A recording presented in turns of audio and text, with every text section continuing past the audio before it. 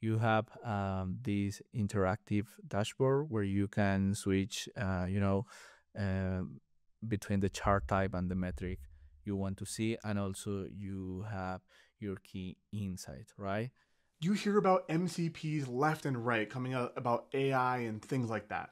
Google Analytics just launched their own MCP that you can download and utilize with Claude or Gemini. You get the idea.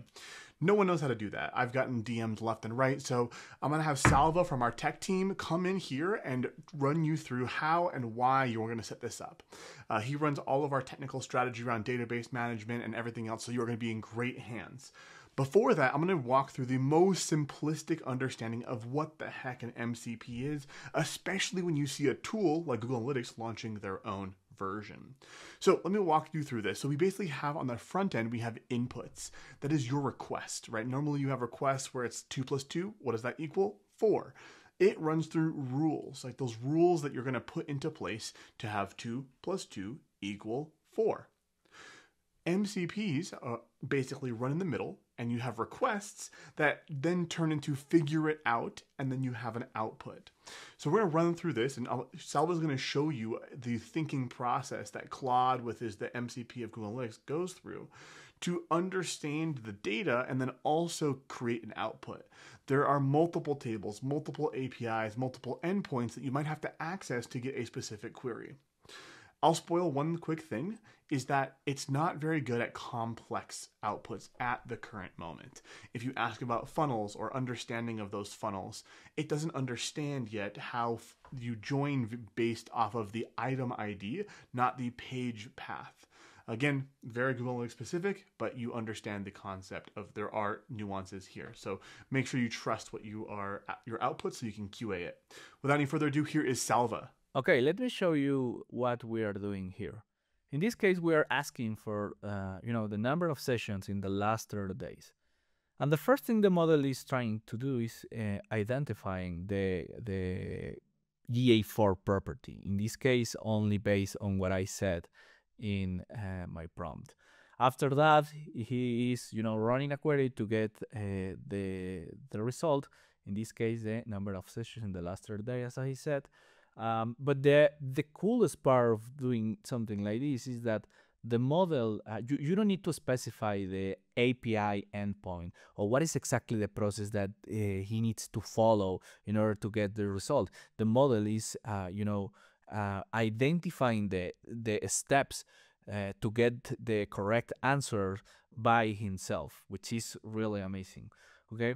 So secondly, we are asking for a table with the event name and the event count. So you can see this document where we have the event name and the event count, which is pretty straightforward, being honest with you.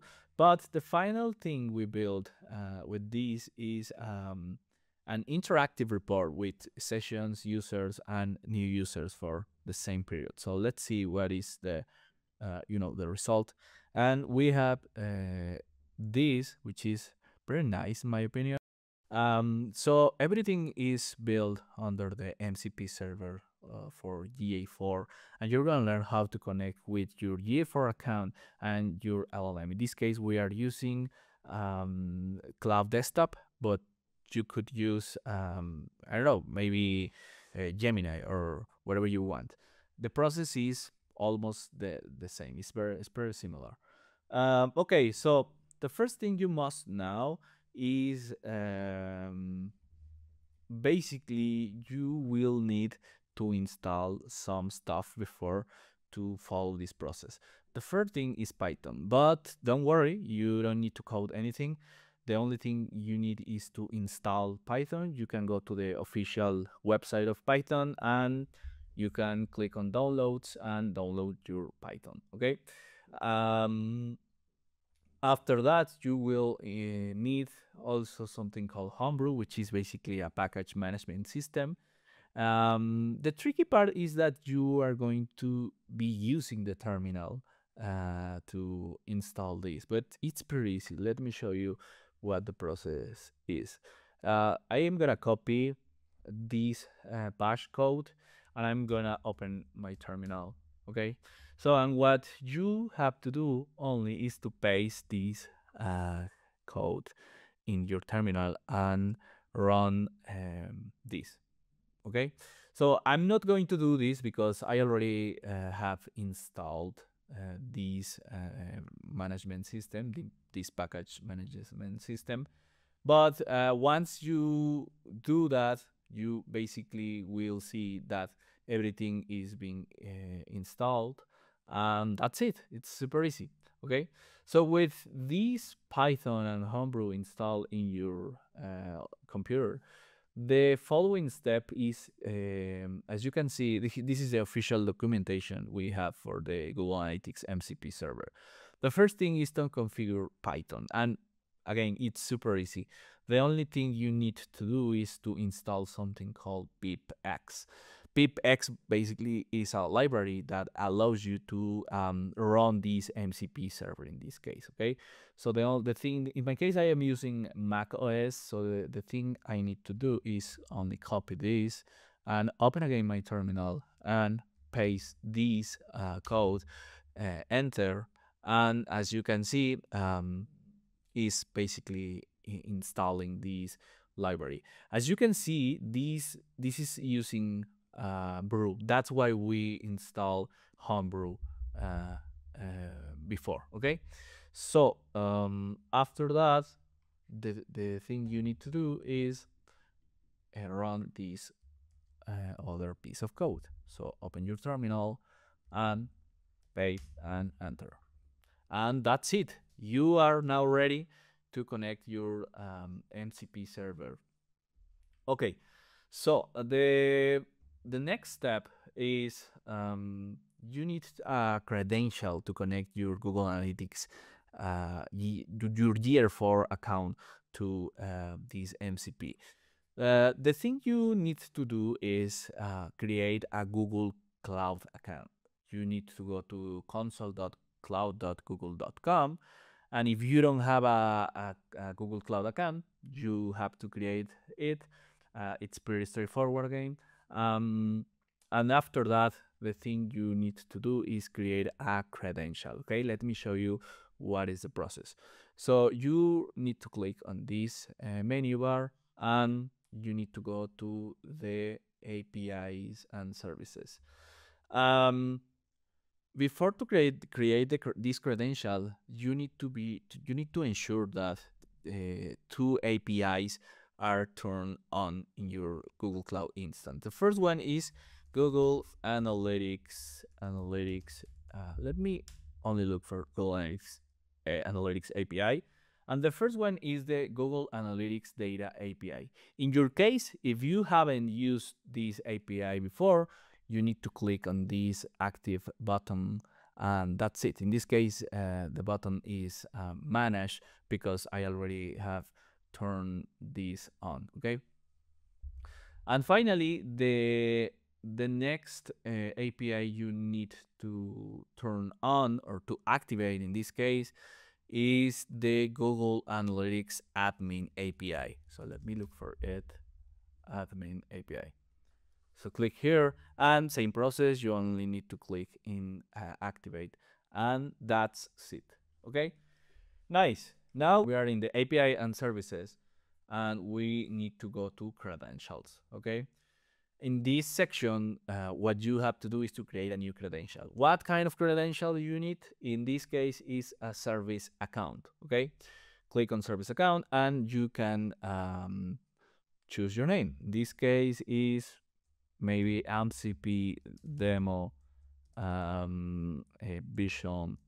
Vision Labs. Okay, click on create and continue, and that's it. When you click down, you will create your new credential. Okay, so you can look for your credential here in the service account, and the name of this is MCP Demo Vision Labs. Okay, and in this, when you open your new credentials, you need to go to keys, and you need to add a key. In this case, create new key, and the key type is JSON. Okay, when you click on create, you will get a file, a JSON file with your credential. It's really important that you save in a safe place in your laptop, okay, in a folder or wherever you feel it's safe. Okay, so with that, the following step is with this email, we need to give access to this account. So I'm gonna go to my GA4 account, click on admin and or account access management, and you must give access to this new email, right? So in this case, we already have this access. That's why we are, getting the results. But if you don't have access in this service account, this is not going to work. Okay. With that, basically, the following step is to connect your MCP to a Cloud desktop in this case. And in the documentation, you can see that you have, how to configure this in Gemini, but it's the same process for Cloud. Even it's easier, in my opinion. So you're gonna copy this second piece of code. We're gonna copy it, and then you're gonna go to your Cloud desktop app, and here in the Cloud menu, you're gonna click on settings, right? And you will go to developer, okay, and then click on edit config. When you click on that, this window is going to be opened, and what you need is to open this JSON file, Cloud desktop config. So I'm gonna open it, and as you can see, I already have installed my server. But the step you need to do in your case is you will see something like this. You need to paste the code you have in your you need to paste the code you have in the GitHub project, and you need to replace this for the path where you save your JSON file. You remember that we get a JSON file when we create the Google Cloud key? Well, in this case, you're gonna paste the location where you save this document. Okay. So with that, you need to save this change in this document. We're gonna close this, and you must close even Cloud again. So I'm gonna close, and I'm gonna open Cloud. Right? How do I know that that everything is working well? You click on this search and tools, and you must see Analytics MCP now connected. And if you click, you will see everything that you can do with these new connections. Get metrics, get dimensions, run real-time reports, get real-time metrics, and whatever you want, which is amazing. So that's it. I hope that this helps you a lot, and I can't wait to see what you are going to build using this new MCP server connection. See you.